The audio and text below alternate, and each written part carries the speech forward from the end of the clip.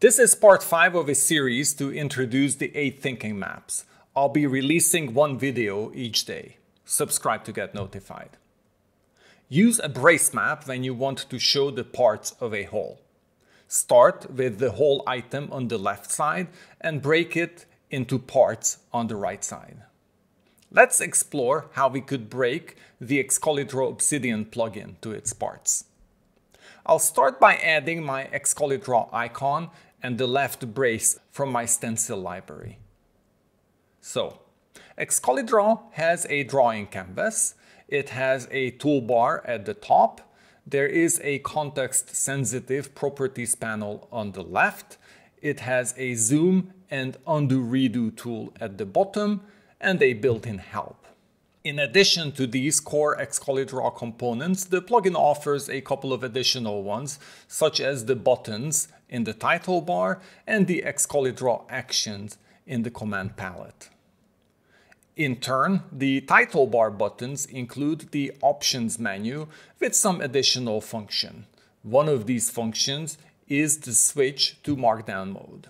Switching to markdown mode, there is the front matter at the top of the document and the sections of the document such as text elements, embedded files, and the drawing. You could break down the toolbar into the lock, the core tools, and the stencil library. Then the canvas could also be broken down to components such as the right-click context menu, which could feature different actions depending on the selected element on screen.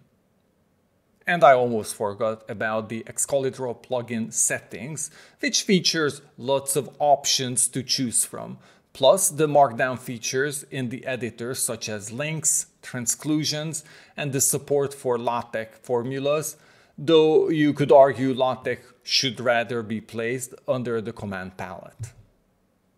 Finally, links can be internal links and internet links.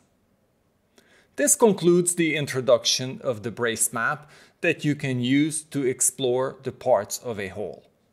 In the next video, I will cover the flow map. Don't forget to subscribe so you are notified when part 6 is released. Thank you for watching.